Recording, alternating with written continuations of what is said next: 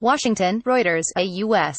judge ordered the government on Tuesday to either release Iraqi immigrants it arrested last year or grant them bond hearings, in the latest judicial curb on the Trump administration's efforts to tighten U.S.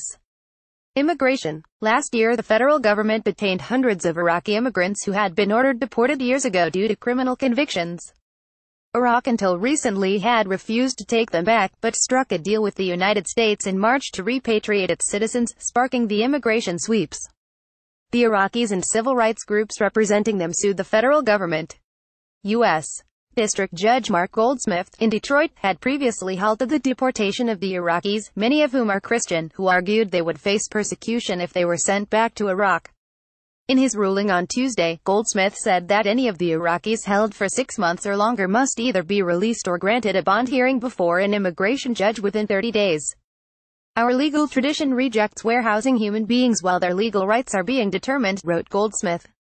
The Trump administration has tried to deport the Iraqis as part of its push to increase immigration enforcement and make countries, which have resisted in the past, take back nationals ordered deported from the United States.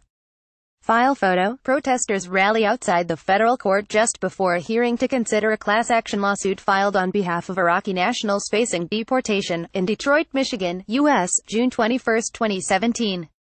Reuters. Rebecca Cook. File photo. Since June, immigration enforcement officers have detained approximately 300 Iraqi nationals with final deportation orders, according to information provided to the court by the Iraqis' lawyers.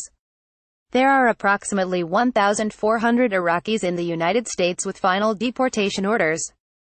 The U.S. government said in March that Iraq had agreed to repatriate Iraqi nationals ordered deported from the United States. But Goldsmith noted in his order that the United States has no written agreement with Iraq regarding its cooperation, and that it is therefore unclear whether Iraq had agreed to take back all its nationals, and if so, under what conditions. Goldsmith said his ruling would apply to Iraqi detainees in similar circumstances nationwide, even if they are not involved in the litigation.